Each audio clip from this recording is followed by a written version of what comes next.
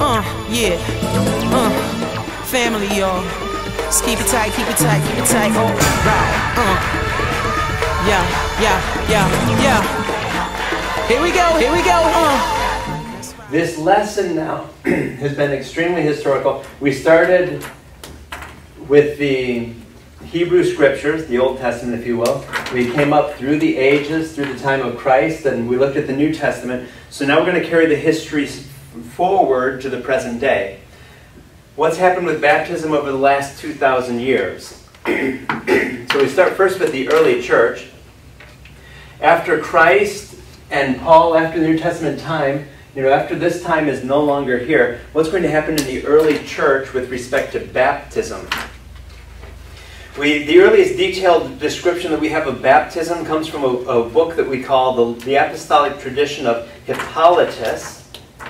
And in this apostolic tradition of Hippolytus, it gives many details on how they used to celebrate baptisms. That all the people would go out down under the tree by the river. It's sort of like he was explaining how it is that baptisms happened in his place.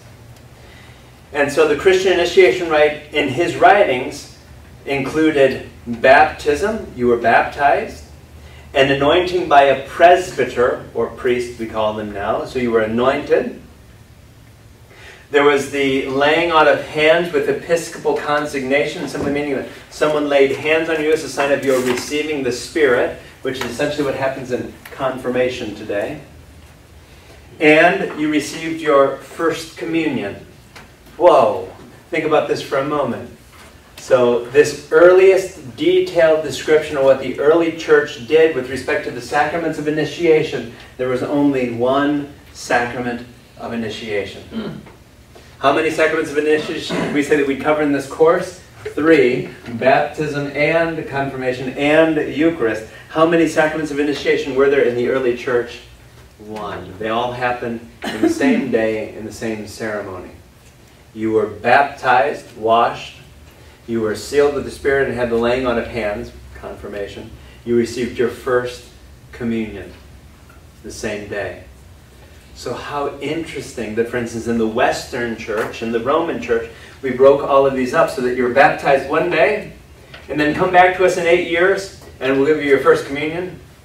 And then come back to us when after you've done 2 years of classes and 40 hours of community service and all of this, and when you're 16 years old, and we'll get the last one. Was that the early church? Would the early church have envisioned it like that? That was... If you sat down with someone in the early church, sit down with Hippolytus today and say, yeah, let me tell you how we're celebrating sacraments here in the Roman Catholic Church in the United States. Hippolytus would likely scratch his head and say, you're doing what? We did all of that in the same ceremony on the same day, regardless of your age, whether you were old or young or an infant. If you were an infant, you received your first communion on that day. You were welcomed in the community, you were a full member, you received the Spirit, you received your first communion. And for less. And for less money. I don't know, we'll have to ask Hippolytus what types of stipends you got. I mean, how fascinating that in churches today, I mean, one could take a look at what's happened today and almost be very facetious in that respect, Is what's happening today driven by other factors like keeping people in church, right? Why else would you have people come 2 years of instruction for First Communion, then 2 years for confirmation? For what reason would you do that? I mean, obviously it's for other reasons than for what the early church was doing in its practices.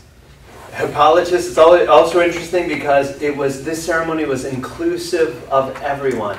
Who do we say that we are at Holy Family Catholic Church? We are an inclusive and compassionate community. Inclusive. We don't send anyone away. What was happening in Hippolytus' day? All were welcome. Men and women, old and young. I mean, no one was excluded. All were included in this ritual. It wasn't this, oh, wait a minute, you haven't done your 2 years of classes yet. Come back when you finish your classes. No. I mean, it was inclusive of everyone.